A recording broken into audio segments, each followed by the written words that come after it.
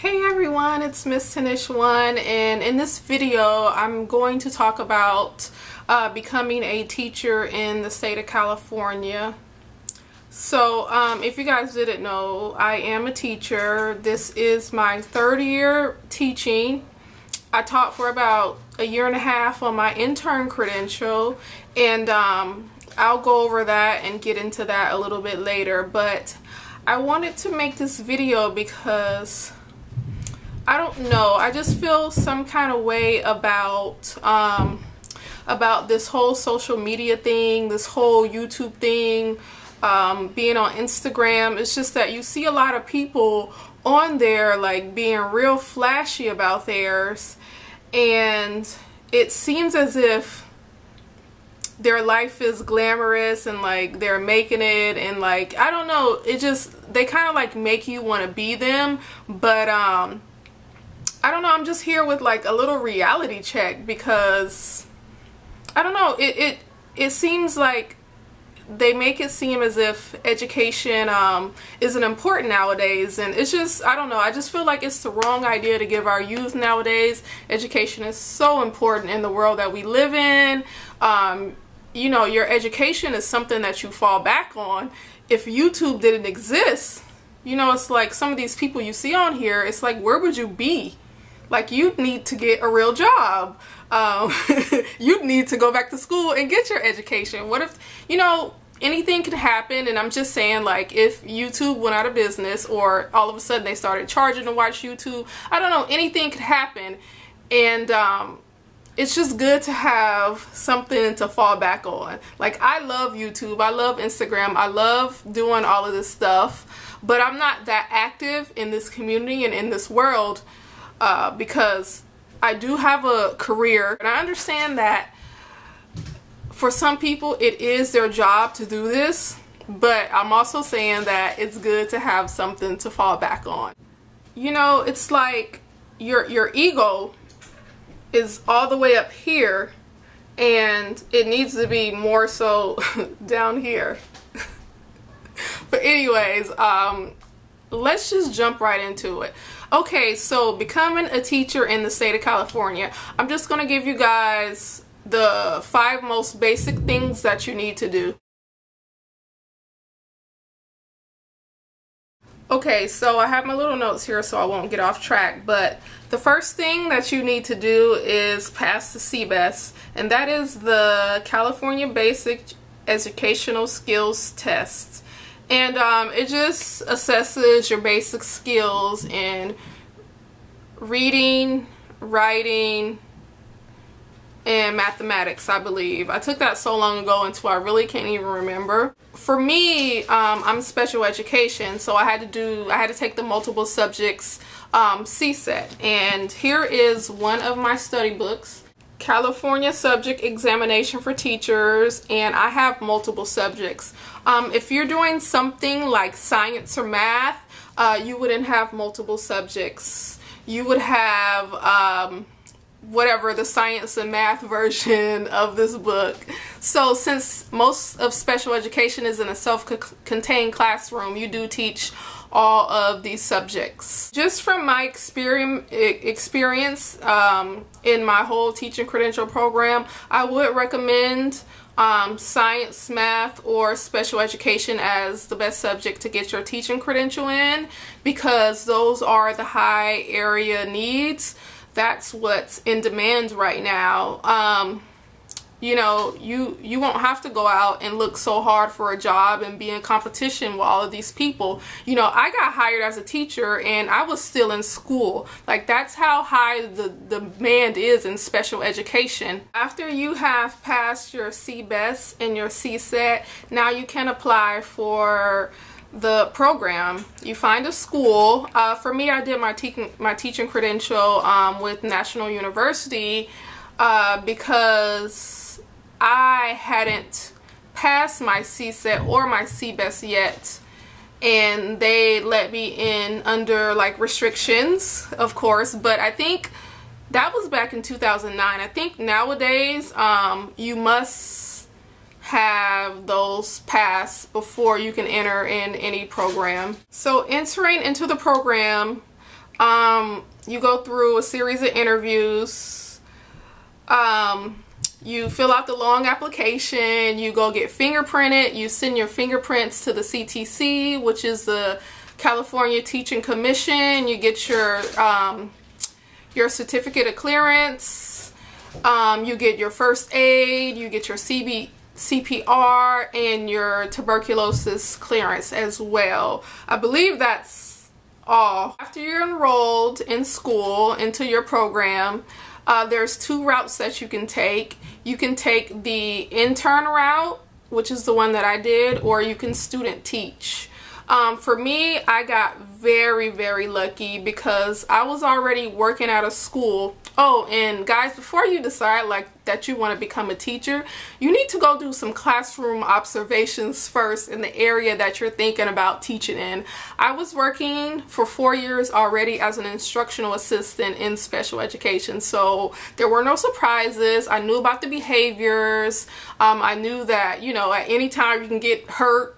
I'm in moderate severe classroom settings, so you know, I have scars, I have battle wounds on me. Like, I already expected that. I knew that it was bound to happen sometimes. So just make sure you go and observe the setting that you want to be in so that you can get a feel for it, so that you won't go in there, you know, 100% blind. Like I was saying, for me, I got lucky because I was already in a school setting. So once my administrators found out that I was intern ready, meaning that I had my CBEST, I had my CSET, I was enrolled in a, you know, a university, completing my program of study. They offered me a position.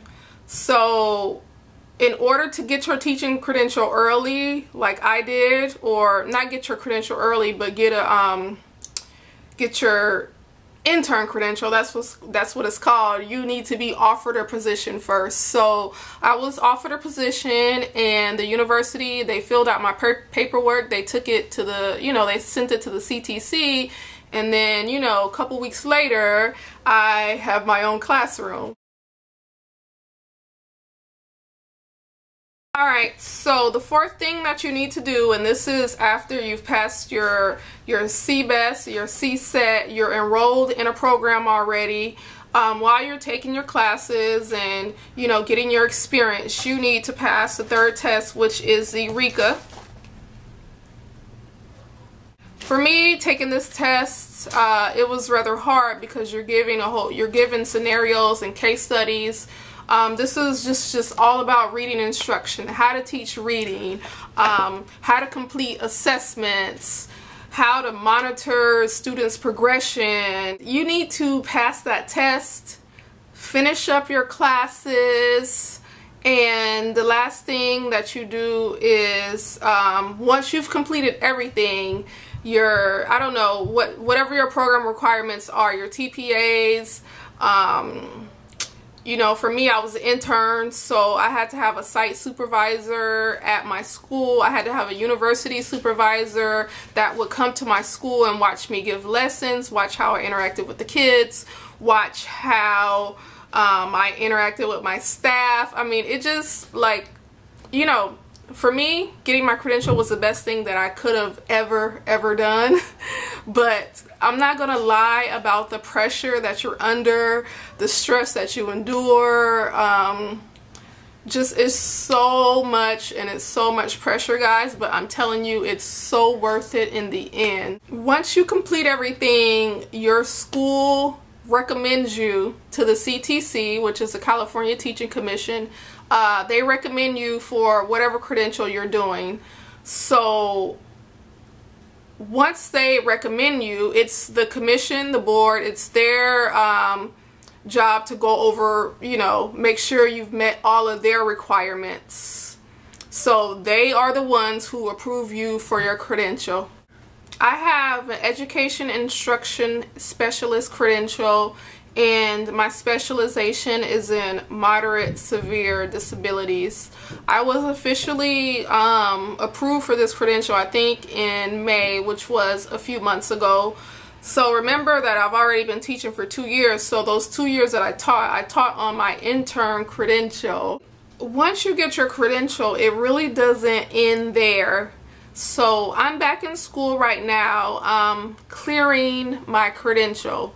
I have a preliminary credential right now, and preliminary just means, you know, I'm a new teacher, you know, it's just the beginning. So in order for the preliminary part to be taken off your credential, you need to clear your credential. So I'm back in school clearing my credential, and what that consists of is 4 classes, and you do an induction plan. And, you know, induction plan, you know, what does induction mean? Induction is the act of inducing something. So when you induce something, you want to get to the next level, and that's what I'm doing right now. I have my teaching credential. I've met all the requirements. I'm an adequate teacher, but with the induction plan in your classes now, they're professional development classes. You want to go from an adequate teacher to a highly qualified teacher and perfect your craft. So, you know, I'm working on my weak areas, you know, because I'm in a moderate severe setting. You know, I don't have the skills that I want to have in assessment. I could get better in lesson planning. I mean, you know, it's just a lot of things that you need to perfect. This is your craft, this is your career, and you want to be the best that you can be. So that's why they created like the whole, you know, the whole clear thing. I know that, you know, this language, it might be confusing for someone just thinking about doing it, thinking about just getting started. And I was in the same position when I looked at the prerequisites, when I looked at the requirements.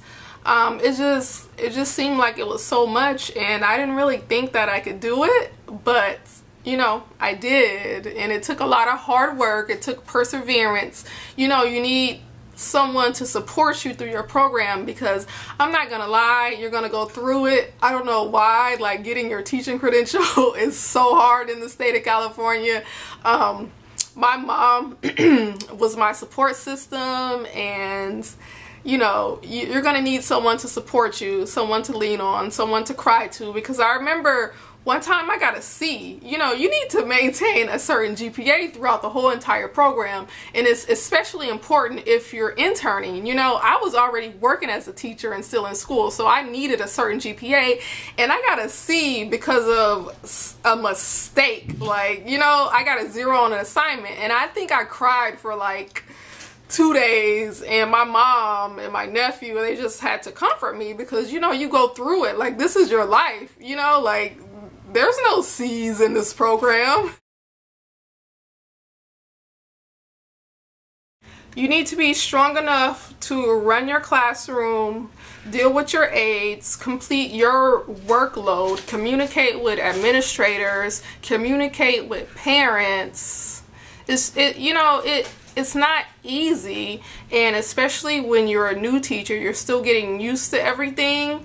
So like I said, it will be very tough and very stressful at first, but you know, once you start to get the hang of it, once you perfect your craft, everything runs smoothly. And let me tell you, in special education, there is not a shortage of jobs. So I don't know, you guys, just think about it. Think about, you know, enrolling in a program, getting back into school, you know, having a plan, building a career for yourself, instead of, you know, trying to jump on some bandwagon that you see. Just leave, please, guys. I will do my best to answer every single question. I know that it might be confusing to you guys, but just do your research. Go look up, you know, becoming a teacher in the state of California, and leave all questions below, and I will do my best to answer them. So I hope I was able to help you guys a little. All right, bye.